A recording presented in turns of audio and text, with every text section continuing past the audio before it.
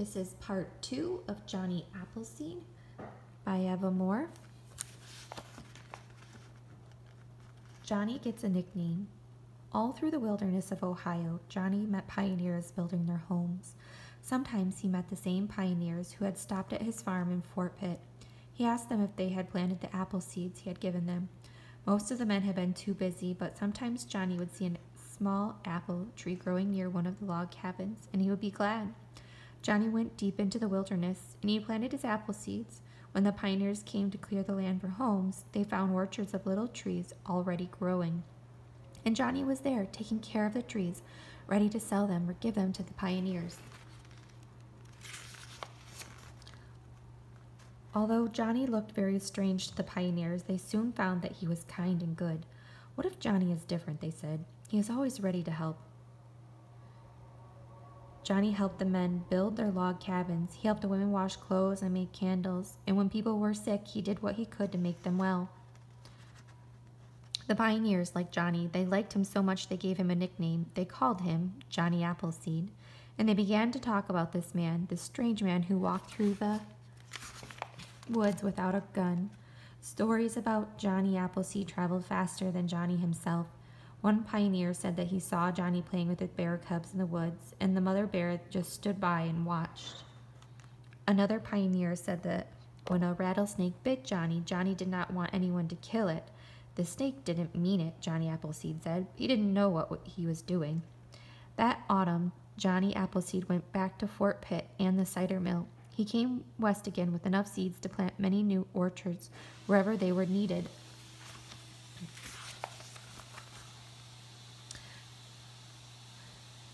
Johnny and the Indians. As Johnny walked into the wilderness, many pairs of eyes looked at him from behind trees. The Indians were watching him. They saw Johnny planting seeds in the earth. They saw deer eat from his hand. They saw birds perch on his shoulder. They saw that he did not carry a gun like other white men.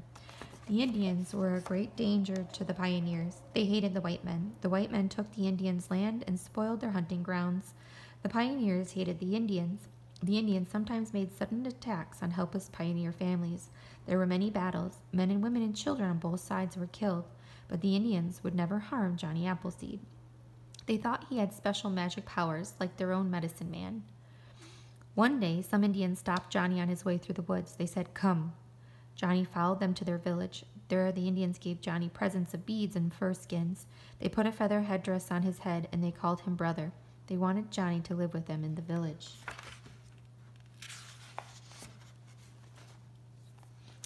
All night, in the light of the campfire, Johnny thanked the Indians for bringing him into their tribe. He told them he would always be their brother, but he said he could not stay in their village. He had important work to do out in the wilderness. Johnny tried to keep peace between his Indian brothers and the pioneers. He was able to stop many battles just by talking to the Indians and then talking to the pioneers. But one day, Johnny heard that an Indian tribe was going to attack a small fort in Mansfield, Ohio. There was no time to talk now, and the fort was too small to protect itself from a big attack. Johnny didn't want to see the pioneers and the Indians fighting.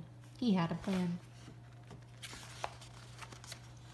When it was dark, Johnny ran through the wilderness. He knew the Indians would not stop him. He ran 30 miles in 5 hours. He ran to the fort in Mount Vernon, Ohio, where there were many soldiers. He told them that the Indians were going to attack the fort in Mansfield. He asked them to come with him to protect the fort. By dawn, the soldiers were in Mansfield. The Indians who were going to attack saw them, and they went back to their village. There was no battle. Johnny Appleseed had saved the town. He had saved the Indians, too. More stories about Johnny Appleseed.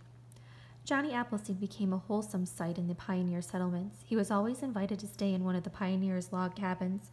Sitting by the fire, he would read to the family from his old and worn Bible. Children loved Johnny Appleseed. Wherever he went, children followed him. They begged him to tell them stories, and Johnny loved the children.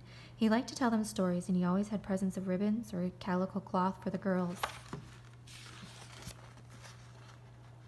For 40 years, Johnny traveled through the wilderness. He planted orchards, and he helped other pioneers plant orchards of their own.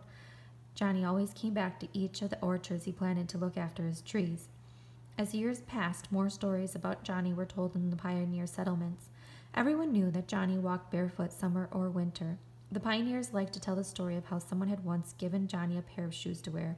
It was winter and the snow was deep on the ground. Johnny put the shoes on and walked away. The next day, the man who gave him the shoes saw him again, barefoot. "Where are your shoes?" the man asked him. Johnny told him he had left his shoes with a poor family he met that day. It looked like they needed a good pair of shoes, Johnny said. Everyone knew that Johnny Appleseed was kind to all the animals of the wilderness. They liked to tell the story of how Johnny had found a hollow log to sleep in one winter night.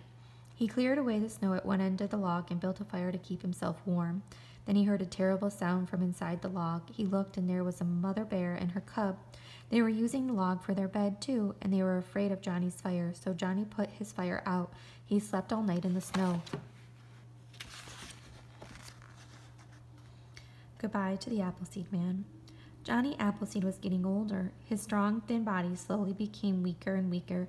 Now he had to borrow horses to get from orchard to orchard.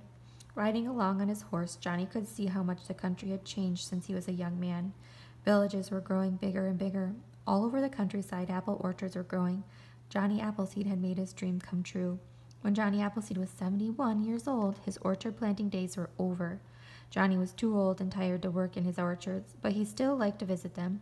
Just make sure someone was taking care of his trees. In 1844, Johnny went to live with a friend named William Worth and his family in Fort Wayne, Indiana. He spent a happy year with them. Then one day, Johnny heard that there was trouble in one of the orchards 25 miles away. Wild cattle had broken through a fence and were stamping down some young trees. He had to do something. So Johnny walked all the way to the orchard, and he drove the cattle away. Then he fixed the fence. This was a lot of work for an old man. It was too much work for Johnny Appleseed. When he got home, Johnny felt very tired.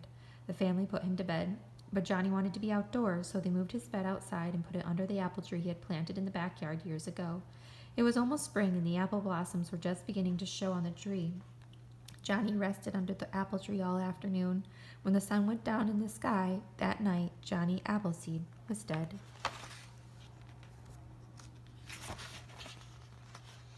Everyone was sad to hear that Appleseed Man was dead. They were grateful for all Johnny Appleseed had done for them, and they never forgot him. Every spring, when the apple trees began to bloom, people remembered Johnny Appleseed, and they remembered him when the trees grew heavy with fruit in the fall. The apple trees Johnny had planted were valuable. Apples became an important crop, and the beauty of the trees made everyone happy. But most important, the people had come to love Johnny Appleseed as their friend. They liked to tell their children about Johnny Appleseed, and when these children grew up, they told their children and their grandchildren.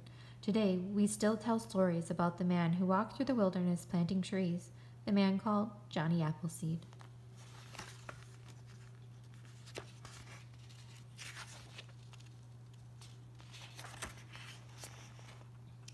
Dear girls and boys, Johnny Appleseed was a real person. His real name was John Chapman. He was born in Leominster, Massachusetts in 1775, the year the American Revolutionary War began. He died in Indiana in 1845, about 20 years before Abraham Lincoln became president. The pioneers loved Johnny, and they liked to talk about him. They talked about his strange ways and his strange clothes. They told wonderful stories about Johnny Appleseed, stories they thought could have happened because Johnny was such a wonderful person. Now, when we try to write a biography about Johnny Appleseed, it is hard to tell what stories happened really and what ones happened maybe. Everybody has his own favorite stories about Johnny Appleseed. Many people like to think that every apple tree they see was planted by Johnny Appleseed. Some people say that Johnny planted trees all over the country. Some people say he planted trees only in Ohio and Indiana. Some people say that Johnny Appleseed played a fiddle and made up poems. It doesn't matter if all the stories people tell really happened or not. The important thing is that Johnny Appleseed did live, and that he cared. He cared about apple trees, and he cared about animals, and he cared about people. To Johnny, every living thing was something to care about. That is why people loved him, and it is the reason we still remember him today. Evermore.